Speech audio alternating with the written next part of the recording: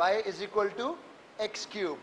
अब हमें क्या निकालना है, dy बाई डी एक्स, मतलब rate of change of y with respect to x when the change in x is very very small.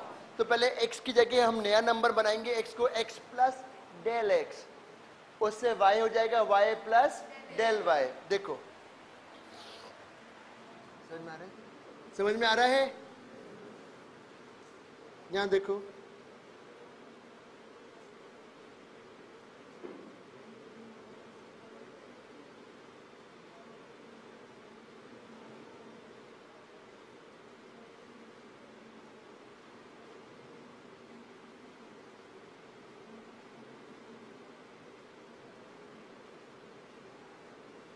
अब subtraction.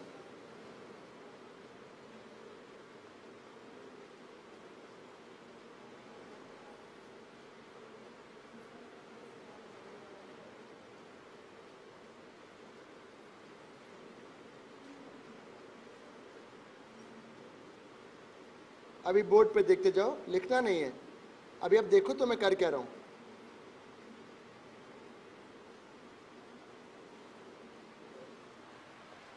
अब ये तो कर दिया, पर मुझे डेल वाई में इंटरेस्ट नहीं है, मुझे del Y upon del x में इंटरेस्ट है, तो डिवाइड करो।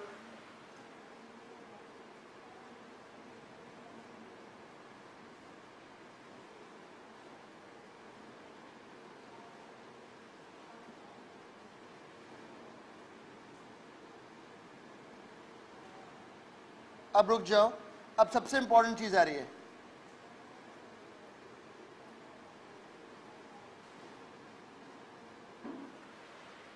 इसका मतलब del x is nearly equal to what, 0। सबसे पहले मुझे बताओ, this will be neglected. Del x छोटा तो उसका स्क्वायर भी छोटा, कैसे? और सर क्यों? 0.1 का स्क्वायर कितना होता है? 0.01। बड़ा होगा कि छोटा हो गया? छोटा हो गया, छोटा हो गया, पक्का? हाँ, 0.1 का स्क्वायर करोगे तो 0.01 हो गया, छोटा हो गया कि बड़ा हो गया? हाँ पक्का? मुझे तो लगता है 0.01 बड़ा है 0.1 से कि छोटा है? छोटा। निग्लेक्ट। ये बताओ, del x is nearly equal to what, 0। तो किसी नंबर को अगर 0 से मल्टीप्लाई करोगे तो वो नंबर भी क्या हो जाएगा, 0। तो ये पार्ट भी निग्लेक्ट होगा और ये पार्ट भी निग्लेक्ट होगा, रह जाएगा केवल ये।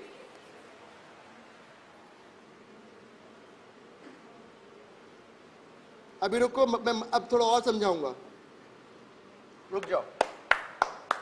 ये मुझे वैल्यू बताओ जब x की वैल्यू 2 है, इसकी मुझे वैल्यू बताओ जब x की वैल्यू 2 है, तो 12 आएगी, 12 आएगी। इसकी वैल्यू बताओ जब x की वैल्यू 2 है तो कितनी आएगी, 12।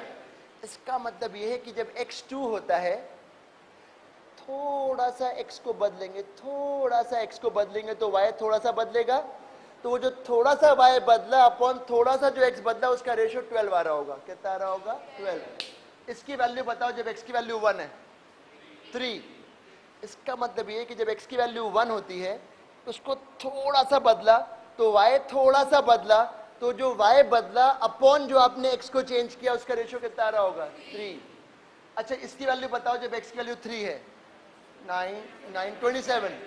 इसका मतलब ये कि जब x की वैल्यू 3 है, उसको थोड़ा सा बदलने पर y थोड़ा सा बदलता है, तो वो जो y थोड़ा सा बदला अपॉन जो x को आपने बदला, वो रेशियो कितना आ रहा होगा, 27। So this is an equation which is giving you rate of change of y with respect to rate of change of x, called what equation? Differential equation. Maths में इसको बोलते हैं derivative of y with respect to x। Physics में बोलूंगा rate of change of y with respect to x। लिखो फिर एक और सवाल।